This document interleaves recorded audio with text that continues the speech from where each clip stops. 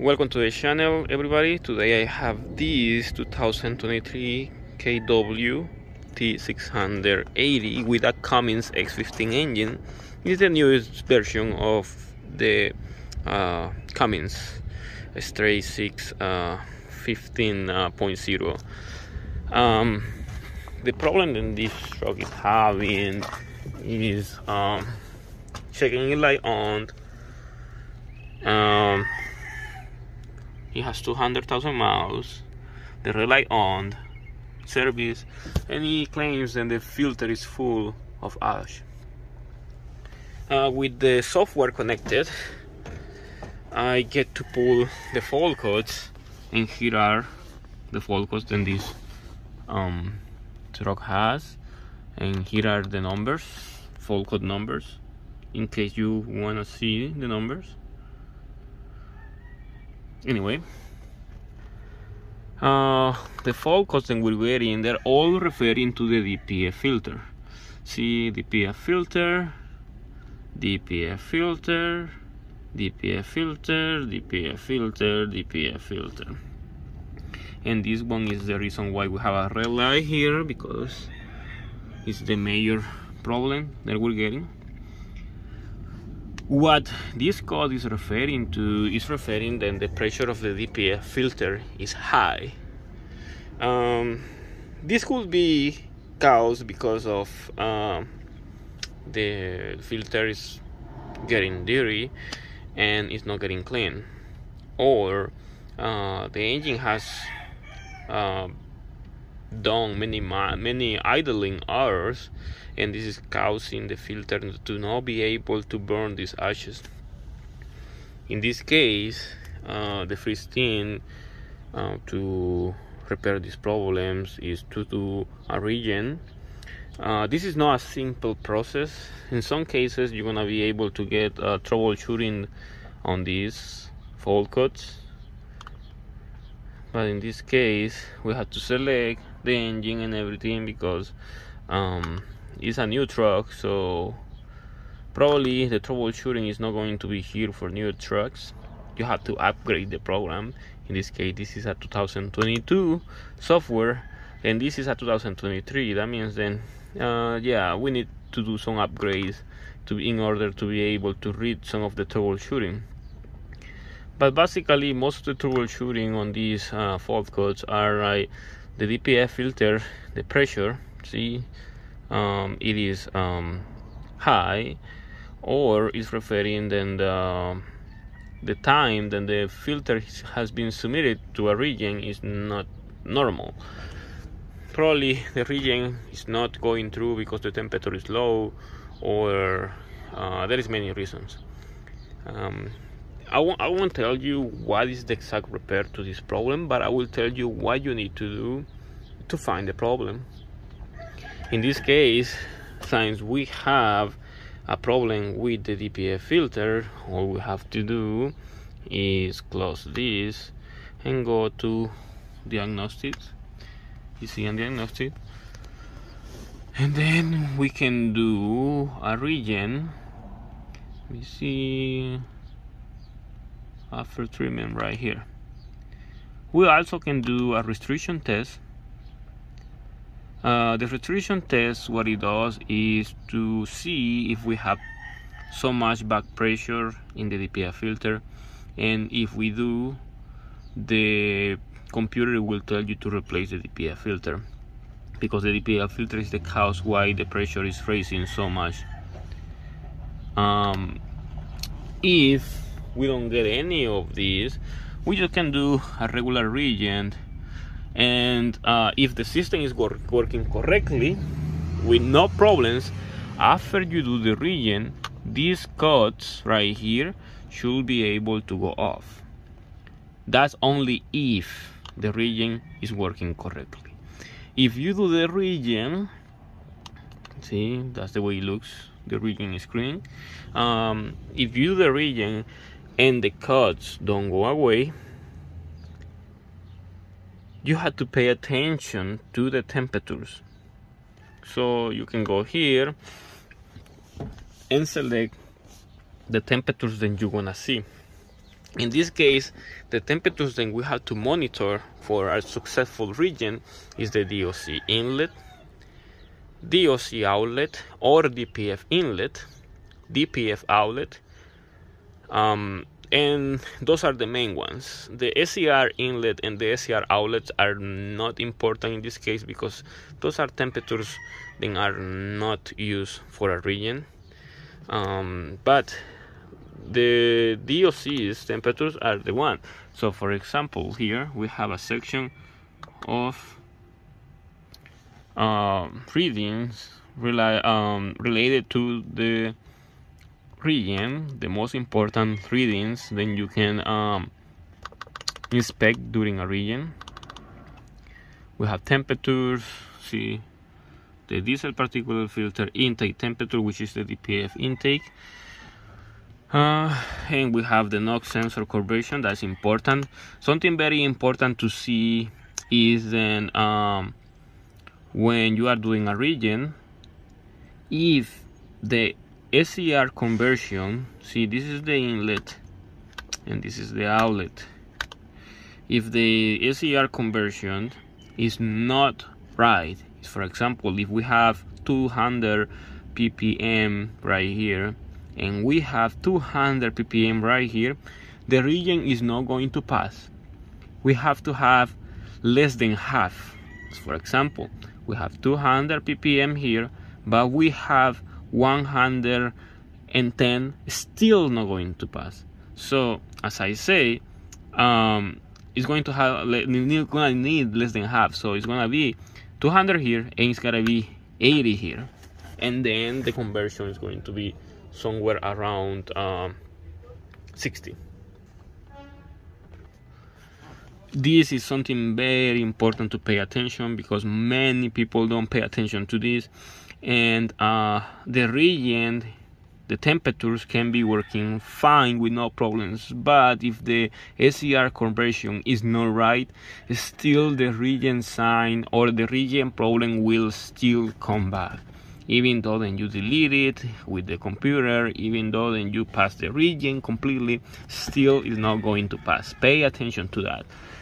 Then we have this other reading right here. After treatment, these are particular filters load status, and it gives you where it is. Usually when the system is working correctly, it just says normal, but says above normal, most severe, which means then it's at the highest level it should be. We have another way to realize what is the percentage. Let me see if we can get it. Which is the we don't have it here. Is the DPF load, which is going to give you the amount of soot that is collected based on calculations. I don't see it here, so probably we can see it here. Let me see. What's the treatment? This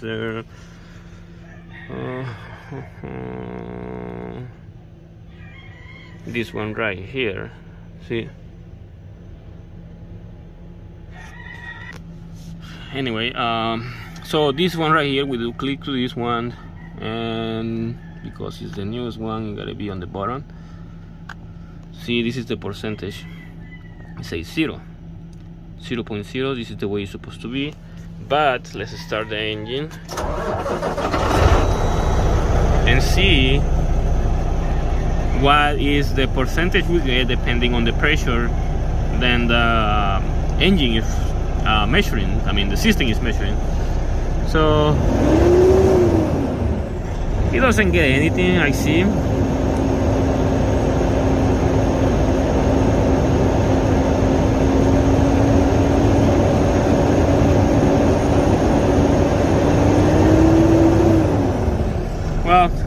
It doesn't get anything yet.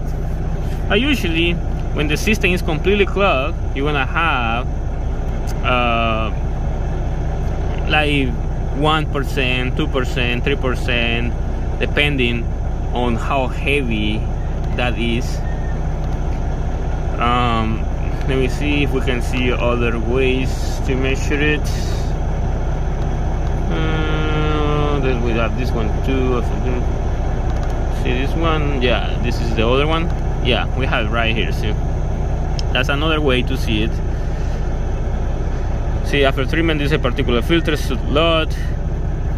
It says the same thing as the other one, but one doesn't measure. This one measures. This 5 ounces. 5 ounces is pretty high, which is not really good. If we hit the gas, let's see. See, it goes up.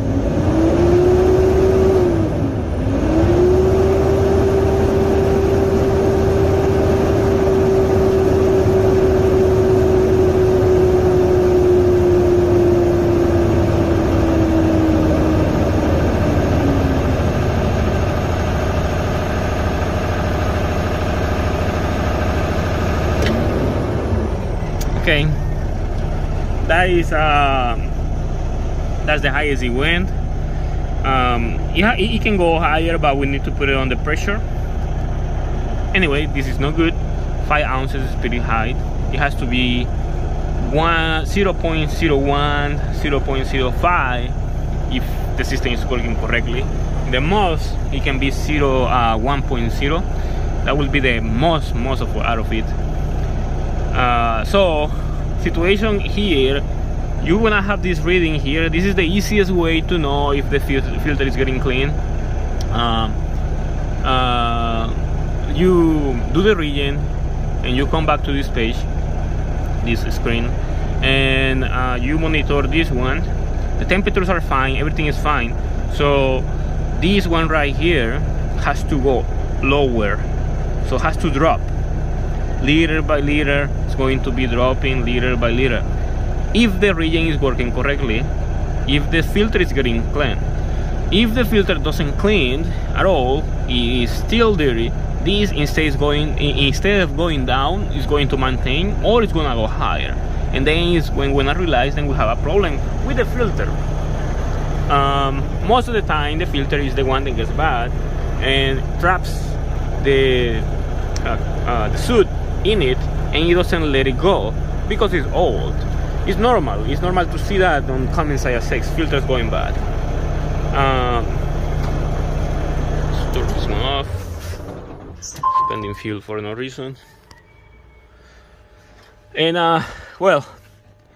and then there is more things to talk about this specific problem. It requires more than just knowing the problem. It requires to know what you have to follow in order to fix the problem. And for Cummins IS6, you don't only repair the problem, you have to follow a specific procedure to actually delete the codes, because most of these codes cannot be deleted if you don't follow the specific procedure. In some cases, you have to do the regen, then start the engine idly for 5 minutes, and then the code will go away. In some cases, you have to do the regen and then delete the codes. In some cases, you have to do the regen and then you have to run the truck for 30 minutes in the highway, and then the fault will go away. So it varies the sequence on how to delete the codes. But there is one thing that is very important. If you do the regen or any repair and the problem comes back, the problem is then whatever you repair isn't the problem. You have to continue in following the steps. In this case, one thing that is very important, a lot of people confuses DPF with DEF. DPF has nothing to do with DEF problems, I'm telling you. So in this case, we only have DPF problems, but this doesn't mean that I'm going to replace the DEF injector, or I'm going to replace DEF line, DEF pump, and things like that. This is only referred to DPF. That means that I am only going to focus everything to the DPF, which means that I'm going to focus on temperatures, I'm going to focus on pressures, DPF pressures, I'm going to focus on regen times, and also leaks. When I see if there is any fuel leaks, any pressure leaks somewhere. and that will be the way to repair this problem. So don't get confused. I see a lot of people get confused on that, and that is the reason why they don't know how to repair the problem. So this is just my advice. I know many of you have enough experience on how to repair these trucks, but some of you don't. So if you don't have the experience, just try to do a little research before you start replacing parts, so that way you don't do a repair then it's gonna cost money and not going to do any effect on the truck. But anyway, it was just a video that I wanted to do about Cummins, and I want to try to do more videos about this in the future.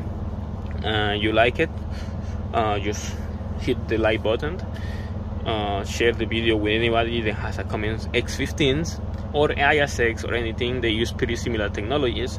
It varies a little, but pretty much in essence is the same. And I hope you like this video. So thank you for watching. Follow me on Instagram, franciscoamaya YouTube, and thank you.